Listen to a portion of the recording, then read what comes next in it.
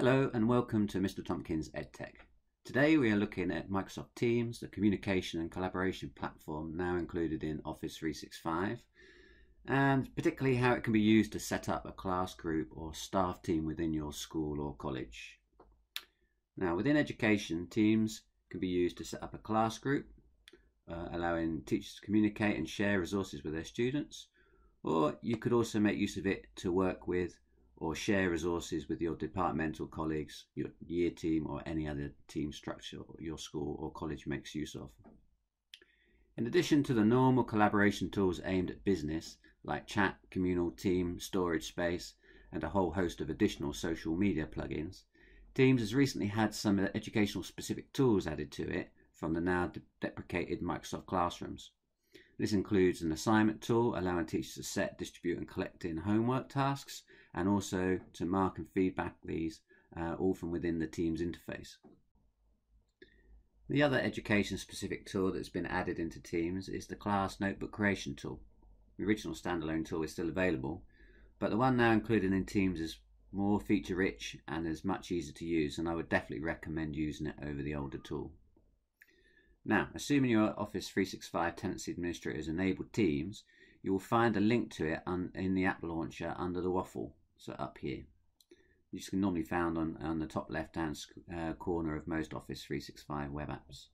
So if I tap on here and open it up, you'll see all the different web apps available. Scrolling down, there's the Team app there. Clicking on this will take you to the rather lovely blue purplish Microsoft Teams interface. Now down the left hand side you'll see 6 tabs to choose between, and I'm going to be focusing on the Teams tab today as I want to show you how to create a new team. You can see I already have a number of teams created for each of my teaching groups.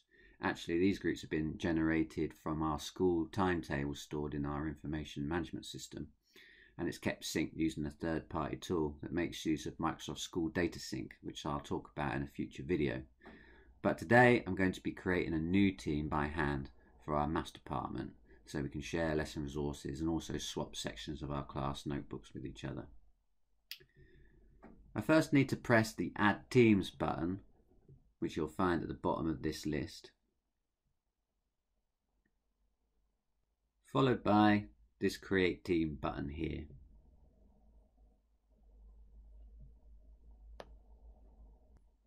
I'm then offered a choice of 4 types of teams.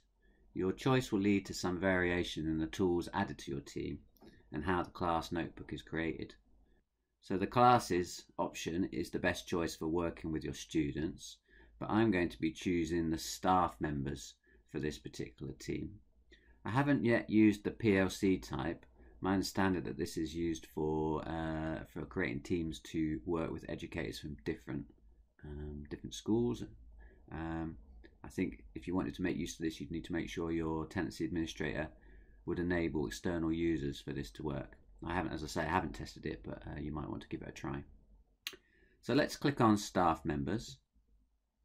I can now name my team and give it a description. So this one is for the maths teachers, so I'm going to call it Mathematics Teachers. And I can obviously give it a description as well. I can also choose whether the team is private, which would make it invite only, or public, which would allow anyone from the organisation to join in. For my departmental group, I'd like to keep things private. We can't have those pesky English teachers butting into our mathematical business, so I'm going to choose private and click Next. Right, so the next screen allows us to build the actual team. You can add members individually by name, or you can include pre-existing distribution groups from any Outlook Exchange distribution group or any Office 365 group that you've already created. So I'm going to add teachers of mathematics, which has already been set up as a distribution group, and I might add some individual named teachers.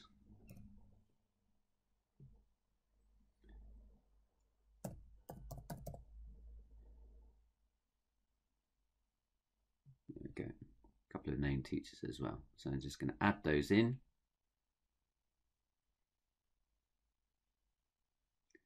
And click close. And that's it, we're done. You can see that the staff members created a conversations tab, which we can use for departmental gossip, I suppose.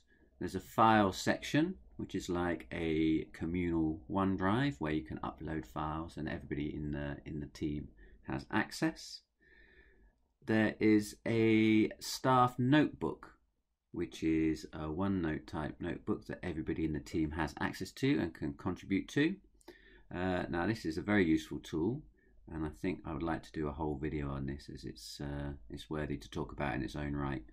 Now to actually use it, you need to follow through this setup routine, but as I say, we'll talk about that in another video.